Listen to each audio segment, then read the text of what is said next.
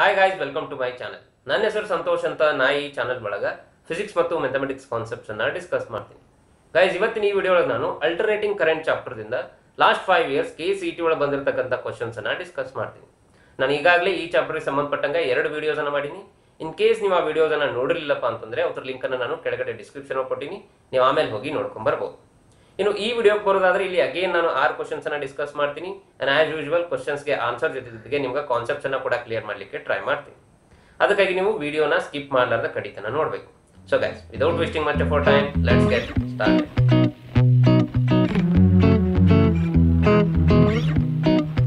Guys, ಮೊದಲಿಗೆ question number 1. ಈ question ಅನ್ನ 2019 ಕೇಳಿದ್ರು. ಕ್ವಶನ್ ಏನಪ್ಪಾ ಅಂತಂದ್ರೆ, the frequency of an alternating current is 50 Hz. What is the minimum time taken by the current to reach its peak value from RMS value? Option number 1, 5 into 10 raised to minus 3 seconds. Option number 2, 2.5 into 10 raised to minus 3 seconds. Option number 3, 0.02 seconds. Option number 4, 10 into 10 raised to minus 3 seconds. Guys, ಇಲ್ಲಿ question ಒಳಗ ಒಂದು alternating current ಅನ್ನ ಕೊಟ್ಟಾರ, whose frequency is 50 Hz. ಇಲ್ಲಿ frequency 50 Hz ಅಂದ್ರೆ ಅದರ ಅರ್ಥ current ಈ ತರ 50 ಸೈಕಲ್ಸ್ ಅನ್ನ ಕಂಪ್ಲೀಟ್ ಮಾಡುತ್ತಾ 1 ಸೆಕೆಂಡ್ ಒಳಗೆ ಅಂತ ಹೇಳಿ ಅದರ ಅರ್ಥ. ಇನ್ನು ಕ್ವಶನ್ ಏನಪ್ಪಾ ಅಂತಂದ್ರೆ, we need to find minimum time taken by current to reach it's peak value from its RMS value. Current ತನ್ನ RMS ವ್ಯಾಲ್ಯೂದಿಂದ ಪೀಕ್ ವ್ಯಾಲ್ಯೂನ ರೀಚ್ ಆಗಲಿಕ್ಕೆ ಎಷ್ಟು ಟೈಮ್ ತಗೋತು ಅನ್ನೋದನ್ನ ನಾವಿಲ್ಲಿ ಕಂಡು ಹಿಡಿಬೇಕು. ಅದಕ್ಕಾಗಿ ನಾನು ಕರೆಂಟಿನ ಎಕ್ಸ್ಪ್ರೆಷನ್ ಅನ್ನ ಏನು ತಗೊಂಡಿನಿ, ಇಲ್ಲಿ I is equal to Im sin omega t. ಇಲ್ಲಿ Im ಅಂದ್ರೆ peak value of the current, omega ಅಂದ್ರೆ ಆಂಗುಲರ್ ಫ್ರೀಕ್ವೆನ್ಸಿ, ಟಿ ಅಂದ್ರೆ time.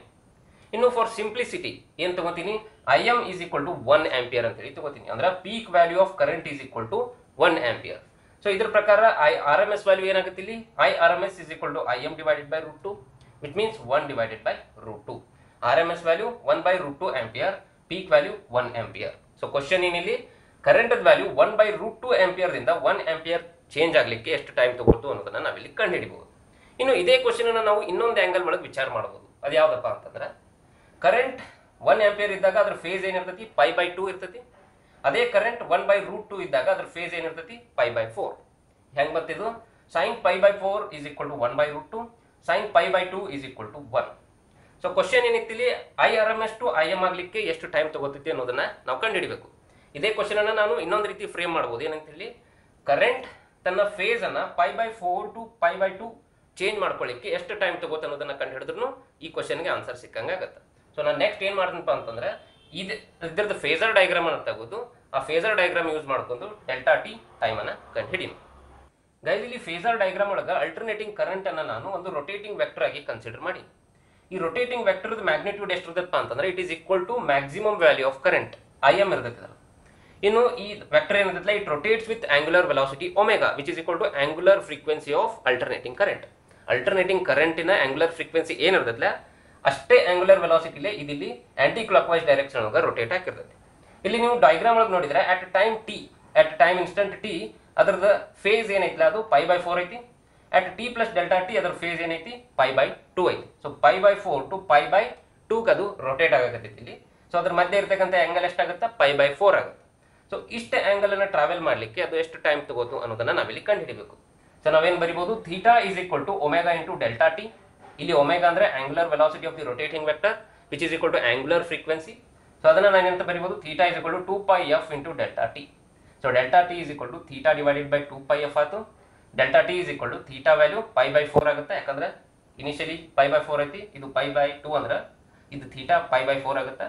π/4 divided by 2πf which is equal to π cancel ಆದ್ರೆ 1/8f ಬರುತ್ತೆ. F value frequency value 50 Hz ಅಂತ ಹೇಳ್ಕೊಟ್ಟಾರ. Delta T is equal to 1 divided by 8 into 50 which is equal to 1 divided by 400 which is equal to 2.5 into 10 raised to minus 3 seconds. So ಇಲ್ಲಿ current ತನ್ನ RMS ವ್ಯಾಲ್ಯೂದಿಂದ peak value ಹೋಗ್ಲಿಕ್ಕೆ ಅಥವಾ ತನ್ನ face ಅನ್ನ π/4 ದಿಂದ π/2 change ಮಾಡ್ಕೊಳ್ಳಿಕ್ಕೆ ಅದೆಷ್ಟು time ತಗೋತು, 2.5 into 10 raised to minus 3 seconds which is option number 2. Guys, next question number 2. ಈ ಕ್ವಶನ್ ಅನ್ನು ಕೂಡ 2019 ಒಳಗನೆ ಕೇಳಿದ್ರು. ಕ್ವಶನ್ ಏನಪ್ಪಾ ಅಂತಂದ್ರೆ, the readings of ammeter and voltmeter in the following circuits are respectively. Option number 1, 1.2 ampere, 120 volt. Option number 2, 1.5 ampere, 100 volt. Option number 3, 2.7 ampere, 220 volt. Option number 4, 2.2 ampere, 220 volt. Guys, ಇಲ್ಲಿ question ಒಳಗ ಒಂದು series LCR circuit ಕೊಟ್ಟಾರ, which is connected across an AC voltage source. ಈ voltage ಸೋರ್ಸಿನ RMS value ಕೊಟ್ಟಾರ, which is equal to 220 volt. ಮತ್ತು ಅದರ frequency ಕೂಡ ಕೊಟ್ಟಾರ which is equal to 50 hertz. ಮತ್ತೇನು ಇನ್ಫಾರ್ಮೇಷನ್ ಕೊಟ್ಟಾರಪ್ಪ ಅಂತಂದ್ರೆ RMS value of voltage across inductor ಕೊಟ್ಟಾರ which is equal to 50 volt. Again similarly RMS value of voltage across capacitor ಕೂಡ ಕೊಟ್ಟಾರ which is equal to 50 volt. ಇಲ್ಲಿ question ಏನಪ್ಪಾ ಅಂತಂದ್ರೆ we need to find the readings of ಅಮ್ಮಿಟರ್ and volt meter.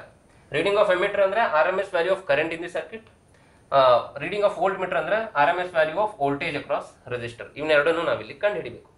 ಈ question ಅನ್ನ ನೀವು ನೋಡಿದ್ರೆ ಮೇನ್ ಪಾಯಿಂಟ್ ಇಲ್ಲಿ ಏನೈತಪ್ಪ ಅಂತಂದ್ರೆ ಇವೆರಡು ವೋಲ್ಟೇಜಸ್ ಈಕ್ವಲ್ ಅಂತ ಹೇಳಿ ಕೊಟ್ಟಾರ. ಇವೆರಡು ವೋಲ್ಟೇಜಸ್ ಈಕ್ವಲ್ ಅಂತ ಹೇಳಿ ಕೊಟ್ಟಾರ. ಇದರ ಅರ್ಥ ಏನಪ್ಪಾ ಅಂತಂದ್ರೆ voltage on capacitor and inductor R equal. ಇನ್ನು ಅವೆರಡು ಆಲ್ವೇಸ್ ಔಟ್ ಆಫ್ ಫೇಸ್ ಇರೋದ್ರಿಂದ ಇವೆರಡು ಈಕ್ವಲ್ ಇದ್ವು ಅಂದ್ರೆ ಸರ್ಕ್ಯೂಟ್ ಏನೈತೆ ಇಲ್ಲಿ ರೆಸೊನೆನ್ಸ್ ಒಳಗೈತೆ ಅಂತ ಹೇಳಿ ಅರ್ಥ. ಇವೆರಡು ಈಕ್ವಲ್ ಇದ್ವು ಅಂದ್ರೆ ಸರ್ಕ್ಯೂಟ್ ರೆಸೊನೆನ್ಸ್ ಒಳಗೈತೆ ಅಂತ ಹೇಳಿ ಅರ್ಥ. ಇನ್ನು ಈ ಫ್ರೀಕ್ವೆನ್ಸಿನ ನಾವು ರೆಸೊನೆಂಟ್ ಫ್ರೀಕ್ವೆನ್ಸಿ ಅಂತ ಹೇಳಿ ಕರಿತೀವಿ. ಸೊ ರೆಸೊನೆನ್ಸ್ ಒಳಗಿದ್ದಾಗ ಕಂಡೀಷನ್ ಏನಿರ್ತಪ್ಪ ಅಂತಂದ್ರೆ inductive reactance is equal to capacitive reactance. Inductive reactance is equal to capacitive reactance. ಇನ್ನು ರೆಸೊನೆನ್ಸ್ ಸ್ಪೆಷಲ್ ಏನಪ್ಪ ಪ್ರಾಪರ್ಟಿ ಅಂತಂದ್ರೆ resonance ಒಳಗಿದ್ದಾಗ circuit all the voltage ಏನ್ ಸೋರ್ಸ್ ವೋಲ್ಟೇಜ್ ಇದ್ದ ಏನು RMS ವೋಲ್ಟೇಜ್ ಇರ್ತೈತೆ entire voltage will be across the resistor. ಎಲ್ಲಾ voltage ಏನಿರ್ತೈತೆ ಇದು resistor across ಇರ್ತೈತಿ. ಮತ್ತ ಕರೆಂಟ್ ಮ್ಯಾಕ್ಸಿಮಮ್ ಇರ್ತೈತಿ. ರೆಸೊನೆನ್ಸ್ ಒಳಗ ಕರೆಂಟ್ ಮ್ಯಾಕ್ಸಿಮಮ್ ಇರ್ತೈತಿ. ಮತ್ತ ಏನಪ್ಪಾ ವೋಲ್ಟೇಜ್ ಎಷ್ಟು ಸೋರ್ಸ್ ವೋಲ್ಟೇಜ್ ಇರ್ತೈತೆ ಅದೆಲ್ಲಾನು ರೆಸಿಸ್ಟರ್ನ ಅಕ್ರಾಸ್ ಇರ್ತೈತಿ. ಸೊ ಇವೆರಡು ಪಾಯಿಂಟ್ಸ್ ಅನ್ನು ಯೂಸ್ ಮಾಡ್ಕೊಂಡು ನಾವೀಗ ಕರೆಂಟ್ ಥ್ರೂ ದಿ ಸರ್ಕ್ಯೂಟ್ ಮತ್ತೆ ವೋಲ್ಟೇಜ್ ಅಕ್ರಾಸ್ ದಿ ರೆಸಿಸ್ಟರ್ ಅನ್ನ ಕಂಡುಹಿಡಿಯೋಣ. ಗೈಸ್ ನಾನು ಫಸ್ಟ್ ವಿಡಿಯೋ ಒಳಗೆ ಸೀರೀಸ್ LCR ಸರ್ಕ್ಯೂಟ್ ಅನ್ನು ಡಿಸ್ಕಸ್ ಮಾಡೋ ಮುಂದೆ ಈ ಫಾರ್ಮುಲಾ ಬಗ್ಗೆ ಹೇಳಿದ್ದೆ. ಇದೇನಪ್ಪ ಅಂತಂದ್ರೆ V is equal to under root VR square plus VC minus VL whole square. ಇಲ್ಲಿ V ಅಂದ್ರೆ RMS value of AC voltage source, VR ಅಂದ್ರೆ RMS value of voltage across resistor, VC ಅಂದ್ರೆ RMS value of voltage across capacitor, VL ಅಂದ್ರೆ RMS value of voltage across inductor. ಇಲ್ಲಿ VC equal to VL ಐತಿ, ಅದರ ಸಲುವಾಗಿ V equal to ಏನಾಗುತ್ತೆ under root VR square ಆಗುತ್ತೆ. ಇನ್ನು square root ಮತ್ತು ಸ್ಕ್ವೇರ್ ಅನ್ನ ತೆಗೆದ್ರೆ ಇಲ್ಲಿ V ಈಕ್ವಲ್ ಟು VR. ನಮಗೆ ವೋಲ್ಟೇಜ್ ಅಕ್ರಾಸ್ ರೆಸಿಸ್ಟರ್ ನ ಬೇಕಾಗೈತಿ, that is the reading in volt meter. So VR is equal to V equal to 220 volt. So source voltage ಇದ್ದ RMS ವ್ಯಾಲ್ಯೂ ಏನಿತ್ತಲ್ಲ ಅದಷ್ಟು ಬಂದು ನಮ್ಮ ರೆಸಿಸ್ಟರ್ನ ಅಕ್ರಾಸ್ನೇ ಇರ್ತೈತಿ. ಇದನ್ನೇ ನಾನು ಹೇಳಿದ್ನ ಆಗಲೇ ಹೇಳೋ ಮುಂದೆ ಏನಂತ ಹೇಳಿದ್ನಿ, ರೆಸೊನೆನ್ಸ್ ಒಳಗೆ ಸೋರ್ಸ್ ವೋಲ್ಟೇಜ್ ಏನಿರ್ತೈತಿಲ್ಲ ಅದು ಅಷ್ಟು ವೋಲ್ಟೇಜ್ ಬಂದು ರೆಸಿಸ್ಟರ್ನ ಅಕ್ರಾಸ್ನೇ ಇರ್ತೈತೆ ಅಂತ ಹೇಳಿ.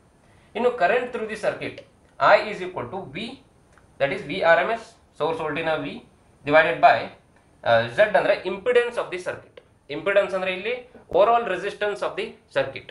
ಸೊ ಅದಕ್ಕೆ ಫಾರ್ಮುಲಾ ಏನೈತಿ under root R square plus XC minus XL whole square. ಇಲ್ಲಿ ನಾನು ಆಗ್ಲೇ ಹೇಳಿದೆ ಇದು ರೆಸೊನೆನ್ಸ್ ಒಳಗೆ ಇರೋದ್ರಿಂದ XC is equal to XL ಇರ್ತೈತಿ, ಇಲ್ಲಿ ಅಲ್ಲಿ 0 ಆಗುತ್ತೆ. ಸೊ ಅದಾಗ I is equal to V divided by under root R square ಆಗುತ್ತೆ, that is equal to V divided by R. V value 220 ಐತಿ, R ವ್ಯಾಲ್ಯೂ 100 ohms ಐತಿ, which is equal to 2.2 ampere. So ammeter na reading 2.2 ampere, voltmeter na reading 220 volt.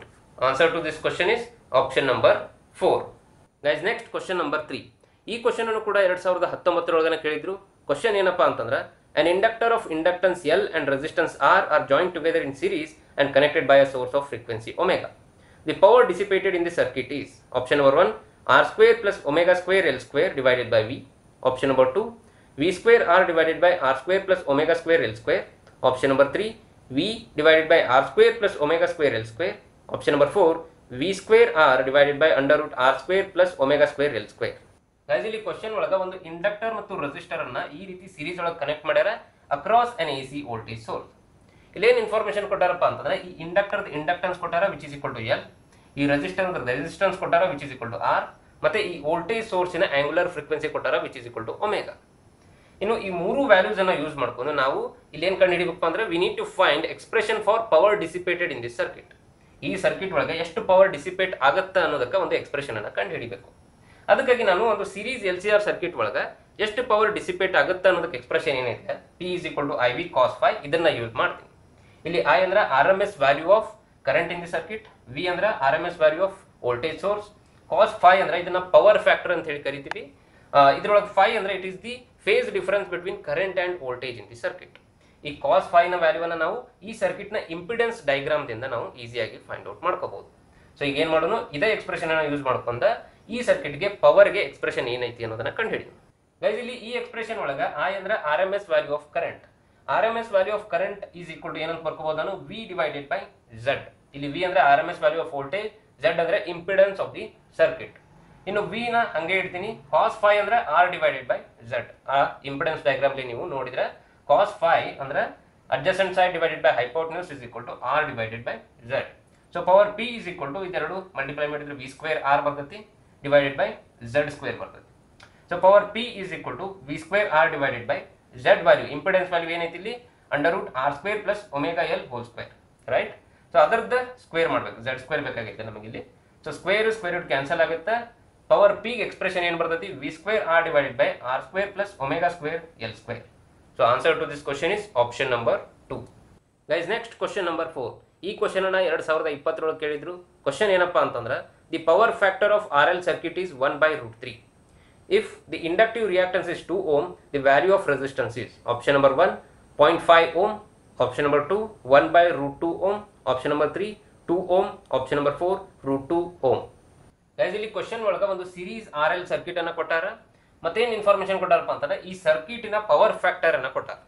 Power expression ಏನೈತಿ IV cos phi ಏನೈತಿಲ್ಲ, ಈ cos phi ಅನ್ನೋದನ್ನ ನಾವು power factor ಅಂತ ಹೇಳಿ ಕರಿತೀವಿ. ಇದ್ರ ವ್ಯಾಲ್ಯೂ ಅನ್ನ ಕೊಟ್ಟಾರ which is equal to 1/√3. ಮತ್ತೇನು ಇನ್ಫಾರ್ಮೇಶನ್ ಕೊಟ್ಟಾರಪ್ಪ ಅಂತಂದ್ರೆ ಇದ್ರದ್ದು ಇಂಡಕ್ಟಿವ್ ರಿಯಾಕ್ಟನ್ಸ್ ಕೂಡ ಕೊಟ್ಟಾರ which is equal to 2 ohm. Question ಏನಪ್ಪಾ ಅಂತಂದ್ರೆ we need to find the value of resistance. ಈ ರೆಸಿಸ್ಟೆನ್ಸ್ ದ ವ್ಯಾಲ್ಯೂ ಅನ್ನ ನಾವಿಲ್ಲಿ ಕಂಡು ಹಿಡಿಬೇಕು. ಗೈಸ್, ಅದಕ್ಕಾಗಿ ನಾವು ಈ ಸರ್ಕ್ಯೂಟ್ ನ ಇಂಪಿಡೆನ್ಸ್ ಡಯಾಗ್ರಾಮ್ ಅನ್ನ ಯೂಸ್ ಮಾಡೋಣ. ಆ ಡಯಾಗ್ರಾಮ್ ಒಳಗ cos phi is equal to ಏನ resistance divided by impedance, r divided by impedance ಅಂದ್ರೆ under root r square plus xl square. ಇಲ್ಲಿ xl ದ ವ್ಯಾಲ್ಯೂ ಕೊಟ್ಟಾರ ದಟ್ ಇಸ್ 2. ಸೊ ಅದನ್ನ ಸಬ್ಸ್ಟಿಟ್ಯೂಟ್ ಮಾಡ್ಕೊಂಡ್ರೆ cos phi ವ್ಯಾಲ್ಯೂ ಕೂಡ ಕೊಟ್ಟಾರ 1/√3 is equal to r divided by under root r square plus 2 square ಅಂದ್ರೆ 4. Squaring on two sides ಏನಾಗುತ್ತೆ ನಮಗ ಇದು 1/3 ಆಗುತ್ತೆ. r square divided by r square plus 4 ಬರ್ತೈತಿ. ಇದನ್ನ ಈ ಕಡೆ ಕಳಿಸಿದ್ರೆ r square plus 4 is equal to 3r square ಬರ್ತೈತಿ. ಸೊ 3r ಸ್ಕ್ವೇರ್ ಒಳಗೆ 1r ಸ್ಕ್ವೇರ್ ಕಳೆದ್ರೆ 2r square is equal to 4, r square is equal to 4/2 ಅಂದ್ರೆ 2, r is equal to under root 2 ohm. So ಈ circuit ಒಳಗೆ resistance value ಎಷ್ಟು under root 2 ohm. Answer to this question is option number 4. Guys, next question number 5. ಈ question ಅನ್ನು ಕೂಡ 2020 ಒಳಗನೆ ಕೇಳಿದ್ರು. Question ಏನಪ್ಪಾ ಅಂತಂದ್ರೆ in the given circuit the ರಿಸೋನೆಂಟ್ frequency is option number 1 1592 hertz, option number 2 15910 hertz, option number 3 15.92 hertz, option number 4 159.2 hertz. Guys, ಒಂದು charged capacitor ನ ಒಂದು inductor ಜೊತೆ ನಾವು ಈ ರೀತಿ ಕನೆಕ್ಟ್ ಮಾಡಿದಾಗ ಈ ಸರ್ಕ್ಯೂಟ್ ಒಳಗೆ ಎಲೆಕ್ಟ್ರಿಕಲ್ ಆಸಿಲೇಷನ್ಸ್ ಜನರೇಟ್ ಆಗ್ತವು. ಇಲ್ಲಿ ಎಲೆಕ್ಟ್ರಿಕಲ್ ಆಸಿಲೇಷನ್ಸ್ ಅಂದ್ರೆ oscillations of current and charge. ಇಲ್ಲಿ ಚಾರ್ಜ್ ಆನ್ ದಿ ಕೆಪಾಸಿಟರ್ ಮತ್ತು current in the circuit varies like A sine function. ಅವು ಸೈನ್ ಫಂಕ್ಷನ್ಸ್ ತರ ವೇರಿ ಆಗ್ತವೆ. ಇನ್ನು ಈ ಆಸಿಲೇಷನ್ಸ್ ಏನು ಜನರೇಟ್ ಆಗ್ತಾವಲ್ಲ ಅದರ frequency is equal to angular frequency is equal to 1 divided by under root LC. So ಇಲ್ಲಿ L ಅಂದ್ರೆ inductance of the inductor, C ಅಂದ್ರೆ ಕೆಪಾಸಿಟನ್ಸ್ ಆಫ್ ದಿ ಕೆಪಾಸಿಟರ್. ಇಲ್ಲಿ ಕ್ವಶನ್ ಒಳಗೆ ಏನು ಹೇಳ್ಯಾರಪ್ಪ ಅಂತಂದ್ರೆ ಒಂದು LC ಸರ್ಕ್ಯೂಟ್ ಅನ್ನ ಕೊಟ್ಟಾರ, L ಕೊಟ್ಟಾರ which is 0.5 milli henry, C ಕೊಟ್ಟಾರ 20 ಮೈಕ್ರೋಫ್ಯಾರಡ್. ಇದರದ್ದು ರಿಸೋನೆಂಟ್ ಫ್ರೀಕ್ವೆನ್ಸಿಯನ್ನು ಕಂಡುಹಿಡಿಯಬೇಕು. ರಿಸೋನೆಂಟ್ ಫ್ರೀಕ್ವೆನ್ಸಿ ಅಥವಾ ನ್ಯಾಚುರಲ್ ಫ್ರೀಕ್ವೆನ್ಸಿಯನ್ನು ನಾವಿಲ್ಲಿ ಕಂಡುಹಿಡಿಯಬೇಕು. This is angular frequency. ಇದರಿಂದ ನಮಗೆ ನಾರ್ಮಲ್ ಫ್ರೀಕ್ವೆನ್ಸಿ ರಿಸೋನೆಂಟ್ ಫ್ರೀಕ್ವೆನ್ಸಿ ಬೇಕಂದ್ರೆ f ಬೇಕು ನಮಗೆ. ಸೊ ಒಮೆಗಾ ಅಂದ್ರೆ ಏನು 2πf, f ಅಂದ್ರೆ 1 divided by 2π into under root LC. So ಈ f ಅನ್ನ ನಾವಿಲ್ಲಿ ಕಂಡು ಹಿಡಿಬೇಕು. ಗೈಸ್, ಇಲ್ಲಿ ಎಕ್ಸ್ಪ್ರೆಷನ್ ಒಳಗೆ ಕೊಟ್ಟಿರ್ತಕ್ಕಂಥ ವ್ಯಾಲ್ಯೂಸ್ ಅನ್ನ ಸಬ್ಸ್ಟಿಟ್ಯೂಟ್ ಮಾಡ್ಕೊಂಡ್ರೆ ಏನು ಬರ್ತೈತಿ f is equal to 1 divided by 2π under root 0.5 into 10⁻³ ಅಂದ್ರೆ 0.5 ಮಿಲಿ ಹೆನ್ರಿ ಇಂಟು 20 ಇಂಟು 10⁻⁶ ಅಂದ್ರೆ 20 ಮೈಕ್ರೋಫ್ಯಾರಡ್. ಇಲ್ಲಿ 0.5 ಇಂಟು 20 ಮಾಡಿದ್ರೆ 10 ಬರ್ತೈತಿ. 10⁻³ 10⁻⁶ ಅನ್ನು ಮಲ್ಟಿಪ್ಲೈ ಮಾಡಿದ್ರೆ 10⁻9 ಬರ್ತೈತಿ. 10 ಇಂಟು 10⁻9 ಅಂದ್ರೆ 10⁻8, ಅದರದ್ದು ಸ್ಕ್ವೇರ್ ರೂಟ್ ತೆಗೆದ್ರೆ 10⁻4. So f is equal to 1 divided by 2π into 10⁻4. 10⁻4 ನ ಮೇಲ್ಗಡೆ ಕಳಿಸಿದ್ರೆ 10⁴. ಸೊ ಇನ್ನು ಇದನ್ನ ಏನು ಉಳಿತಿದೆ 1 ಡಿವೈಡೆಡ್ ಬೈ 2 ಇಂಟು π ಅಂದ್ರೆ 3.14 ತಗೋರಿ. ಇದನ್ನೆಲ್ಲ ನೀವು ಸಿಂಪ್ಲಿಫೈ ಮಾಡಿದ್ರೆ ಆನ್ಸರ್ ರಫ್ಲಿ ಎಷ್ಟು ಬರ್ತೈತಿ 1591.5 ಬರ್ತೈತಿ. ಸೊ ಅಪ್ರಾಕ್ಸಿಮೇಟ್ಲಿ 1592 hertz ಬರ್ತೈತಿ. So answer to this question is option number 1. Guys, next question number 6. ಈ ಕ್ವಶನ್ ಅನ್ನು ಕೂಡ 2020 ಒಳಗನೆ ಕೇಳಿದ್ರು. ಕ್ವಶನ್ ಏನಪ್ಪಾ ಅಂತಂದ್ರೆ in the given circuit the peak voltages across C, L and R are 30 volt, 110 volt and 60 volt respectively. The RMS value of the applied voltage is option number 1 70.7 volt, option number 2 141 volt, option number 3 100 volt, option number 4 200 volt. Guys, ಇಲ್ಲಿ question ಒಳಗೆ ಒಂದು series LCR circuit ಅನ್ನು ಕೊಟ್ಟಾರ which is connected across AC voltage source. ಮತ್ತೇನು information ಕೊಟ್ಟಾರಪ್ಪ ಅಂತಂದ್ರೆ peak voltages across capacitor, inductor ಮತ್ತು resistors ಅನ್ನ ಕೊಟ್ಟಾರ. Peak voltage across the capacitor 30 volt ಐತಿ, peak voltage across the inductor 110 volt ಐತಿ, peak voltage across the resistor 60 volt ಐತಿ. These are the peak voltages. Question ಏನಪ್ಪಾ ಅಂತಂದ್ರೆ we need to find RMS value of applied voltage. ಇದರದ RMS value ಅನ್ನು ನಾವಿಲ್ಲಿ ಕಂಡು ಹಿಡಿಬೇಕು. ನಾವು ಆಗಲೇ ನೋಡಿ ಸೀರೀಸ್ LCR ಸರ್ಕ್ಯೂಟ್ಗೆ ಈ formula for RMS. So RMS of applied voltage is equal to under root VR square plus VC minus VL whole square. VR ಅಂದ್ರೆ RMS value of voltage across the resistor, VC ಅಂದ್ರೆ RMS value of voltage across the capacitor, VL ಅಂದ್ರೆ RMS value of voltage across the inductor. So this is for RMS. ಆದರೆ ನಮಗೆ ಇಲ್ಲಿ peak values ಅನ್ನು ಕೊಟ್ಟಾರೆ. ನಾವು ಇದೇ ರೀತಿ ಫಾರ್ಮುಲಾನ ಪೀಕ್ ವ್ಯಾಲ್ಯೂಗೂ ಬರೀಬಹುದು. ಹೆಂಗಪ್ಪ ಅಂತಂದ್ರೆ if you multiply both sides by √2, ಈ ಕಡೆನೂ √2 ನ ಮಲ್ಟಿಪ್ಲೈ ಮಾಡಿದ್ದೆ ಅಂದ್ರೆ √2 into RMS will give me peak voltage. So ಇಲ್ಲಿ √2 ಒಳಗಡೆ ಹೋಗಿ ಎಲ್ಲದರ ಜೊತೆ √2 ಮಲ್ಟಿಪ್ಲೈ ಆಗುತ್ತೆ. ಸೊ ಪ್ರತಿಯೊಂದು ಟರ್ಮಿಗೂ √2 ಮಲ್ಟಿಪ್ಲೈ ಮಾಡಿದ್ರೆ it will be like peak voltage. So peak voltage of applied voltage source is equal to under root VRP square plus VCP minus VLP whole square. ಇಲ್ಲಿ VRP ಅಂದ್ರೆ peak voltage of resistor, VCP ಅಂದ್ರೆ peak voltage on capacitor, VLP ಅಂದ್ರೆ peak voltage on inductor. So ಈ values ಅನ್ನು ತುಂಬಿಕೊಂಡು ಮೊದಲು ನಾವು peak value ಅನ್ನು ಕಂಡುಹಿಡಿಯೋಣ. ಅಪ್ಲೈಡ್ ವೋಲ್ಟೇಜ್ ಇದೆ, ಪೀಕ್ ವ್ಯಾಲ್ಯೂ ಸಿಕ್ಕ ಮೇಲೆ ನಮಗೆ ಅದನ್ನ √2 ಡಿವೈಡ್ ಮಾಡಿದ್ರೆ ನಮ್ಗೆ ಏನಾಗುತ್ತೆ RMS ವ್ಯಾಲ್ಯೂ ಸಿಗುತ್ತೆ. ಇಲ್ಲಿ ಜಸ್ಟ್ ನೋಡಿದಂತ ಎಕ್ಸ್ಪ್ರೆಷನ್ ಒಳಗ ಪೀಕ್ ವ್ಯಾಲ್ಯೂಸ್ ಅನ್ನ ಸಬ್ಸ್ಟಿಟ್ಯೂಟ್ ಮಾಡ್ಕೊಂಡ್ರೆ V peak of applied voltage is equal to under root 60 square ಅಂದ್ರೆ VRP whole square plus VCP minus VLP whole square ಐತ್ಲ 30 minus 110 whole square ಬರ್ತದೆ.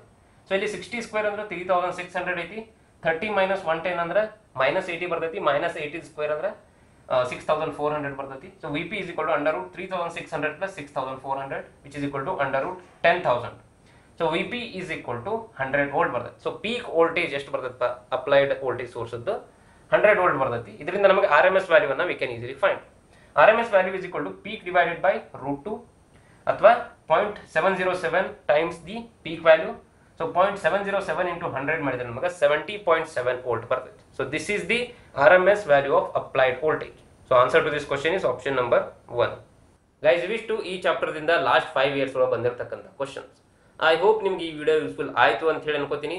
ಒಂದು ವೇಳೆ ನಿಮಗೆ ಈ ವಿಡಿಯೋ ಇಷ್ಟ ಆಗಿತ್ತಪ್ಪ ಅಂತಂದ್ರೆ ಕೆಳಗಡೆ ಲೈಕ್ ಬಟನ್ ಐತಿ, ಅದನ್ನು ಪ್ರೆಸ್ ಮಾಡಿರಿ, ಮತ್ತೆ ಈ ವಿಡಿಯೋನ ನಿಮ್ಮ ಫ್ರೆಂಡ್ಸ್ ಜೊತೆ ಶೇರ್ ಮಾಡಿ. ಮೋಸ್ಟ್ ಇಂಪಾರ್ಟೆಂಟ್ಲಿ ಚಾನಲ್ನ ಸಬ್ಸ್ಕ್ರೈಬ್ ಮಾಡಿರಿ, ಮತ್ತೆ ಬೆಲ್ ಐಕಾನ್ ಮೇಲೆ ಕ್ಲಿಕ್ ಮಾಡಿ. ಅಂಡ್ ಫೈನಲಿ ಹೋಗಿನ ಮುಂಚೆ ನಿಮಗೆ ಏನಾದರೂ ಡೌಟ್ಸ್ ಅಥವಾ ಸಜೆಷನ್ಸ್ ಇದ್ದರೆ ಕೆಳಗಡೆ ಕಮೆಂಟ್ ಬಾಕ್ಸ್ ಒಳಗೆ ಕಮೆಂಟ್ ಮಾಡಿ ನಮಗೆ ತಿಳಿಸಿ.